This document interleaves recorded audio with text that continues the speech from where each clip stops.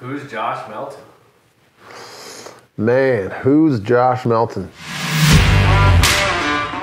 My whole life changed when my thought process changed about life, you know? It is what you make it, no matter what day, no matter what you're going through.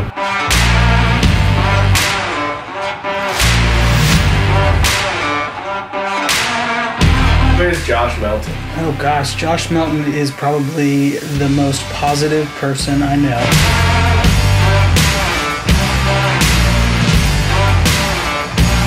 Turned to my buddy Cody, I said, I don't think I can hang here, man. Like, if this is how good the talent is, when I first moved to this town, that's where my bar was set, and that was Ashland McBride.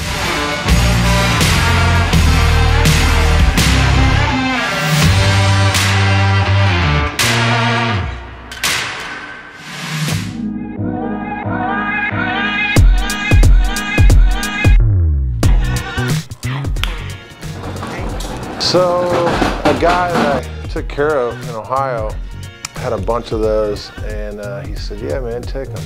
I've always, like, for the past, 7 years, I've always thrown them up somewhere in the house. Just kind of like, it just gives a nice little backdrop for live.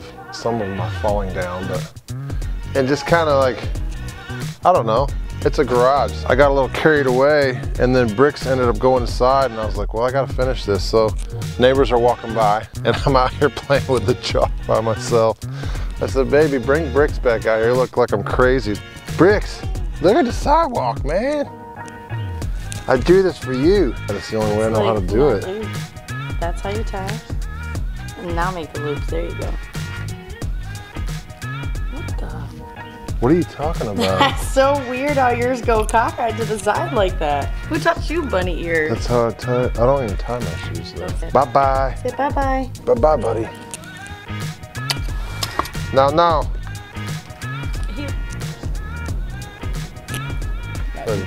See you later. Man, it's easy to get in that funk. I think some people live in that funk, man. It's like my whole life changed when my thought process changed about life, you know? It's like, man, it is what you make it, no matter what day, no matter what you're going through. You can literally wake up and kill every day if you tell yourself you're going to. That's kind of how I try to live. And those Monday meltdowns, sometimes you see those, and that's when I feel like telling everybody else how I'm feeling. But sometimes I don't do that because I don't want to act like a motivational speaker. But I love waking up and just telling myself I'm going to kill that day, man. The power of positive thinking is a huge thing.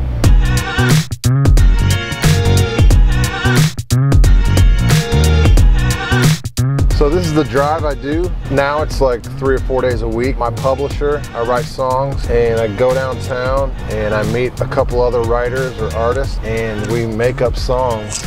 Usually they're about my real life. Usually we get good songs. I'm really fortunate to be able to get in the room with some veterans in the game, and usually everybody in the room has like songs on the radio and stuff like that, so I know we're going down the right path, and that's my team right there. Without the team, you got nothing, man. Hi, I'm Josh Melton, and this is my story.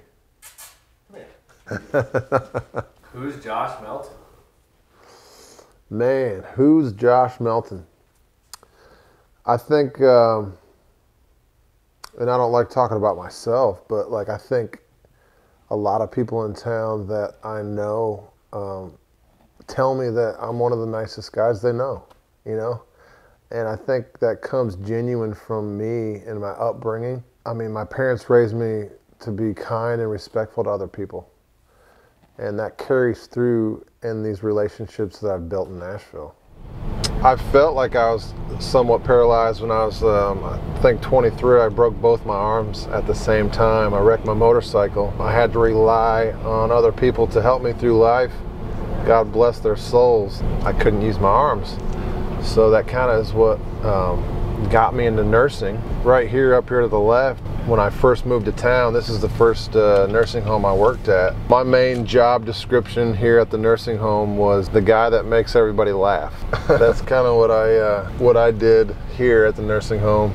You got to love these people because me going through that broken arm situation really kind of humbled me, because I didn't ask for it, and people at nursing homes didn't ask to be here either. That kind of made me want to become a nurse and help people out that are less fortunate in life. Anything to make, anything to stay here is what I was trying to do. Born and raised. So I was born and raised. I was born in Michigan, Holland, Michigan. And we moved to Florida for a little bit because of my dad's ministry. And then we moved back to Ohio. So I was raised mostly in Ohio. Northwest Ohio, Arcadia, Findlay, Van Buren, shout out. Homeschooled from the 6th grade up. That kind of shaped my life because my dad was actually like a basketball star growing up. Had opportunities to play in the NBA. So I think that kind of runs in my blood. And that kind of carries over to my like persistency with I can do anything I want to do kind of thing. Done construction. I went to auto body school. I was in nursing school. I was working at a nursing home, and now I'm a musician. Like, I like doing things that people say I can't do. I met a friend. She came in there to play music for the elderly people, and she ran a storage unit up here to the right. I was looking for a rehearsal space because I didn't know any cover songs. I didn't know how to play music. I really didn't know anything, and I couldn't be really loud at my apartment that I was living in. I asked her, I was like, hey, can you give me a deal on a storage unit? Because I want to be able to practice and be loud. I want to set a system up. This is crazy. She literally gave me this, and it's open right now. That storage unit is where I learned 100 cover songs one year. I went there every day, 5 days a week, shut that door, and practiced music. The only audience I had was these hornets that they flew in that thing. I learned that I had to bring like foam with me. I would shut that door and stuff foam in all the cracks so the hornets wouldn't come in and sting me, because I got stung once while I was practicing. But I literally set a mirror up on that wall. I put a couch in there, a rug, a mini fridge, and a sound system, and I acted like I was singing to like thousands of people. That's crazy. I am a super emotional guy too, but thinking about that, I never want to go back there. That's crazy that I even did that. I was so hot sometimes. Obviously in the summertime, there's no AC in that thing. And in the wintertime, it's freezing.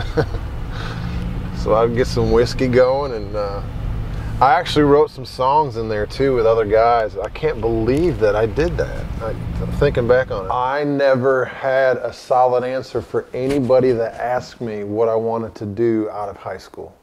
I couldn't answer them. I didn't know. I think all I was worried about is when my homework was done, could I go to the skate park? How much money is it going to cost me to get this part for my car? I was never thinking about the future, man. And then right across the street is this little tiny bar called the Rusty Nail. When I first moved to town, me and my buddy Googled a spot to drink a beer, and this was the closest bar. We walk in and get a beer, and there's a girl on stage just killing it.